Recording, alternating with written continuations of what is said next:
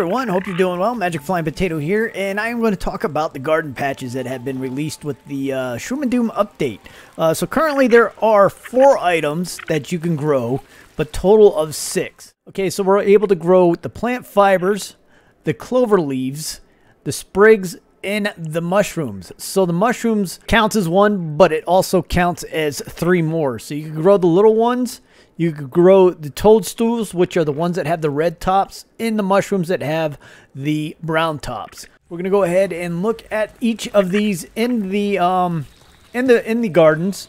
So we'll start with the plant fiber. So as you can see, I got a fiber in this one. The grow time is 15 hours, and the green thumb chance is 40%. Technically, I do not really know what the green thumb chance is. This is the only item currently that has that green thumb chance, and all I'm guessing is it's going to be something that's going to come in the future. But I'm also figuring that this might give you more results when you harvest this. As you can see, there are 5 slots to put fertilizer in. I'll talk about that in a bit. The next one we'll look at is the clover leaf, 15 hours, no % of green thumb.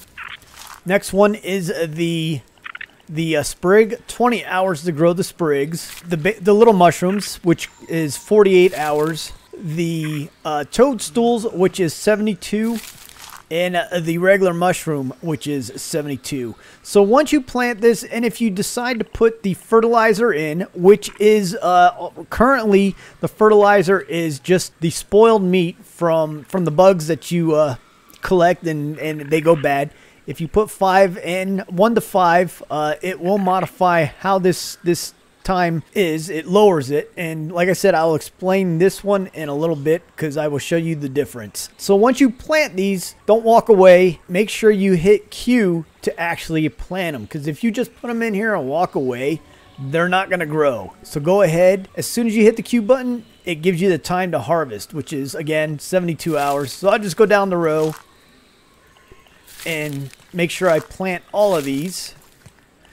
And another good way of telling once if you planted them or not, the plant will actually show up in the garden itself. All right, so once I've done this, we will come back. I will come back once these things are fully grown, and we'll harvest it. Now we're back with the most of the plants are completely grown in these the gardens. These 2 right here still have an hour.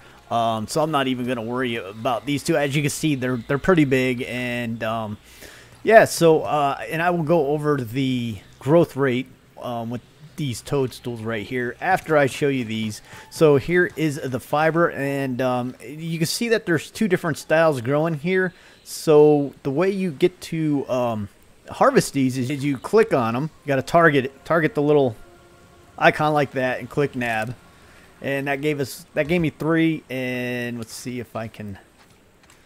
Okay, so I can't target that one, so I'm gonna chop it. And this one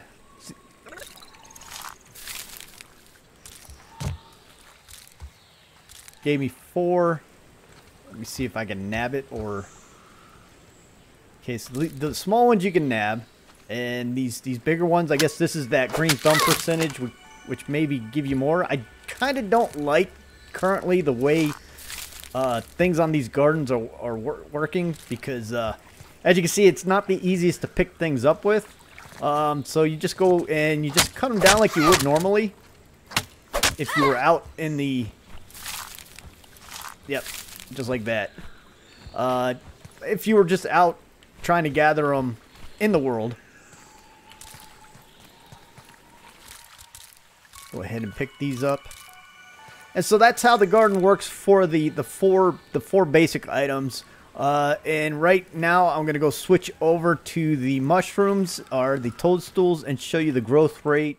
These are the different growth rates of the mushrooms using the different amounts of spoiled meat.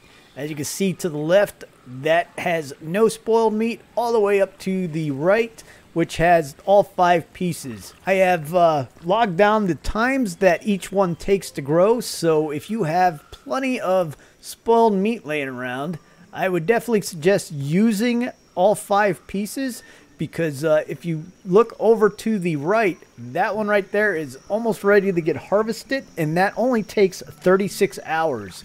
Now down here, this one has no spoiled meat at all, and that one takes 72 hours. And then all the ones in between. So this has one which is, these are approximations, 64.5 hours. This one right here is 57.36 hours. Next one over, 50 hours, 50.22 hours. And this one right here is 43.11 hours. And this one right here was 36 hours. So as you can see, they definitely a huge difference between nothing and all. Yeah, I did this on one of my other videos, which I will link above, when I made the grinders in these ovens. But I'm going to show you again, just in case if you didn't watch it, the difference between the 3 different types of mushrooms in the grinder. And this is why I was saying that the toadstools are the best. So we're going to go ahead and put these in order like this. And once these are done processing, they'll just drop down, and we'll come right back, and I'll show you the difference between what these basic mushrooms give you, what the big mushrooms, and what the toadstools give you. So as you can see, the results of the different mushrooms that we just grinded. This was the small ones, so they give you 2. The regular mushrooms, which are the ones with the brown caps, give you 6, and the toadstools, the ones with the red caps, give you 10. This is why I was saying the ones with the red, the toadstools, are the best ones to be planting in your gardens if you're planning on building the mushroom bricks or making the mushroom brick houses, because 10 for one chunk. And as you can see in the ovens, it takes 5 of these to make 2 bricks. So if you do the math, making the red mushrooms, growing the red mushrooms are the best ones in order to get a lot of mushroom bricks. So hopefully this tutorial helps. If you guys have any questions or comments, please leave them below. And you guys have a great time out there exploring your backyard. I am Magic Flying Potato, and I am out.